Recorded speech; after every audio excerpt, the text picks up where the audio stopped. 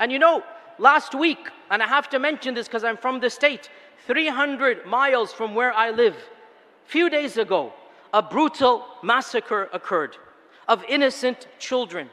19 innocent children were senselessly murdered for no reason whatsoever, along with their 2 teachers.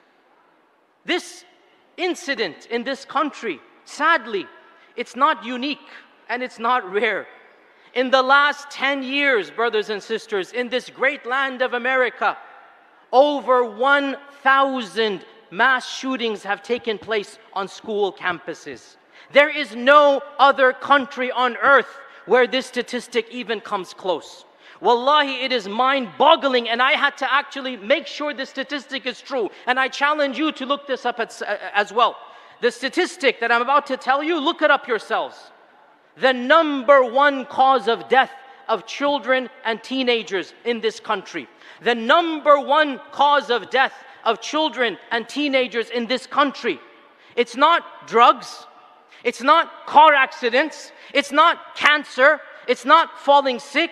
The number 1 cause of death of children and teenagers in the United States of America is gun violence. No other country on earth has this statistic. Now, brothers and sisters, we as Muslims, we can't just sit back and say, oh, that's their problem. Firstly, what world are you living in? Don't your children go to the same schools? Don't you live here as well?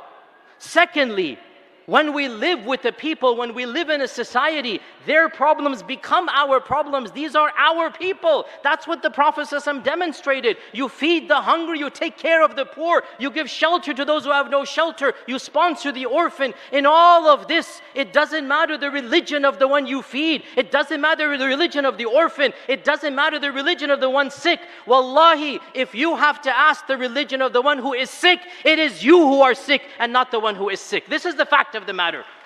Our religion transcends other religions when it comes to helping them. So, when we're talking about this endemic gun violence, one way to tackle it is to talk about legislation with guns and fire weapons. And there's no doubt that needs to be discussed, but this is not my area. I'm not a politician. I'm not somebody who deals with, how to do with gun violence and whatnot. All I'll say, look at other Western countries, New Zealand, Canada, Australia, and look at what they have done and the success rates. That's one tangent.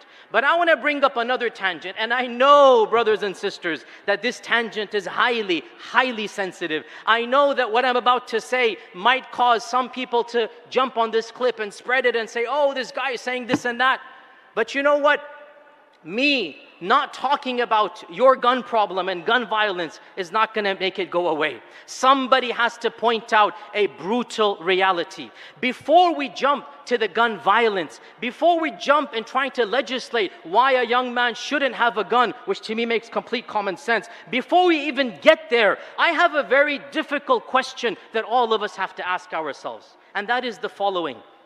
Why, in this particular country, why are so many young men wanting to commit mass violence against innocent people? I mean, a 17-year-old should not be thinking about harming 20 school children. A 17-year-old should be daydreaming about his future, his job, his family, his children. Yet, the highest number, the rate of depression and of teen suicide, the rate of violence in that age group has reached proportions that are unprecedented in human history. Before we get to controlling gun violence, we have to ask ourselves, where is this evil, dastardly, vile notion of killing innocents coming from? And I will tell you one statistic, just one. Do your research. There was a number of studies done profiling the mass shooters of the last 10 years. I read a number of them.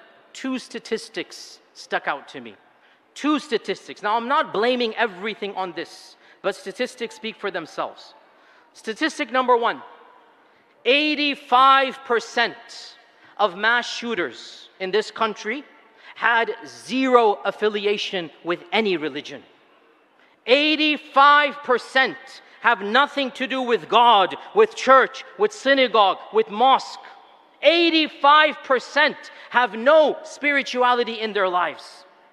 And statistic number 2, 75% of mass shooters come from broken homes where one or both, and typically the father, is absent. 75% of mass shooters come from broken homes. I'm sorry to be blunt about this, and I know some people might take this clip and read into it.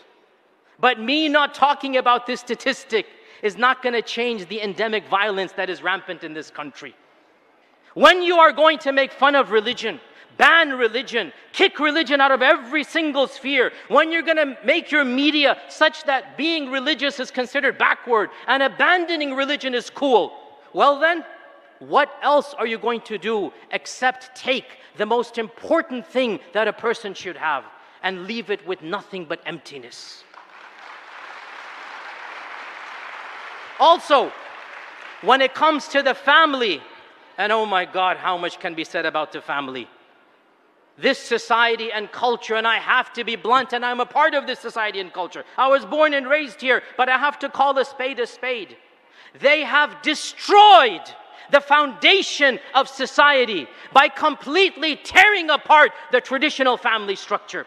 They have opened the door for hedonism, for promiscuity, for easy sex. They have made everything permissible. Even that which was considered immoral is now considered moral. What do you think is going to happen when you destroy the bedrock of society? You can talk as much as you want. You cannot change biology. And biology teaches us that a child needs the love of a father and the love of a mother. That is the default.